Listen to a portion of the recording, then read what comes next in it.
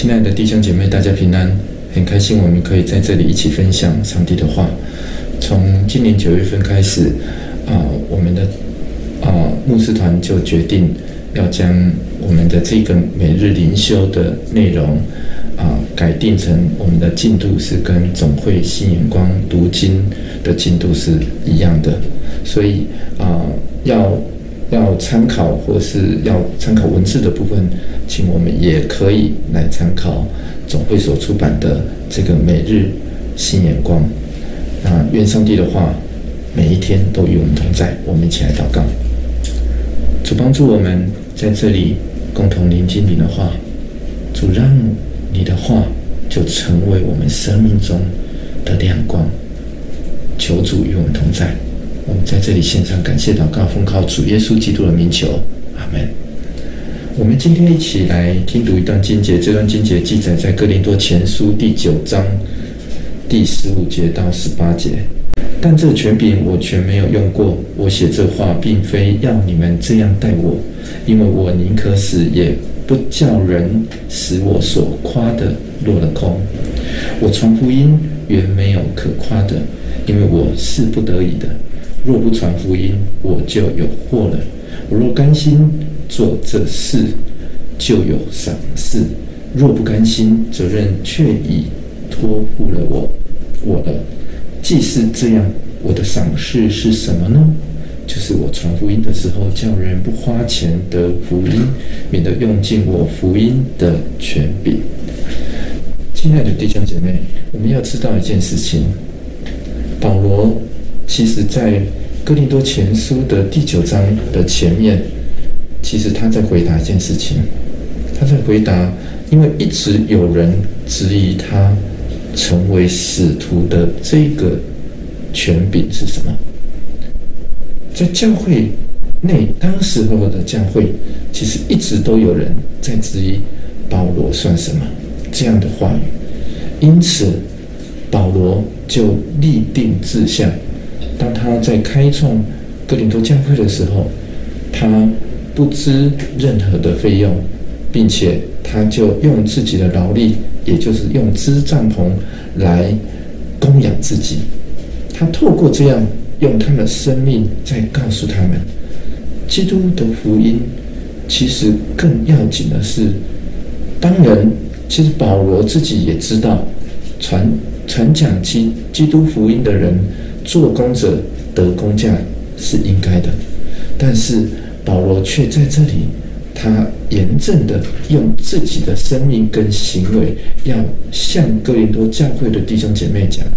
其实重点不在于我这个人，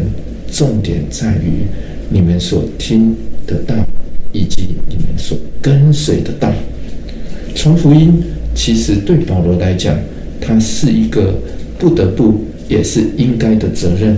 就诚如保罗在今天我们所读到的经节当中，他这样说：我若甘心做这事，就有赏赐；若不甘心，责任却已经托付我了。意思是不管保罗甘不甘心，其实保罗是甘心的，他甘心乐意的承受了这一切，他深信这就是上帝透过他的孩子耶稣基督放这个使命在他身上，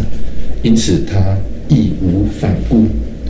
1956年，有5位年轻的美籍宣教师经过预备之后，他们前往厄瓜多尔，向当时候最深山的奥家族人来宣教。结果没想到，这5位年轻的宣教师几天之后，他们却在那个森林族群当中被杀害而殉道。当时候的教会差派他们去的教会跟他们的家属都非常的伤心。结果没想到不久之后，这一群宣教师的妻子跟他们的孩子不怕这些死亡的威胁，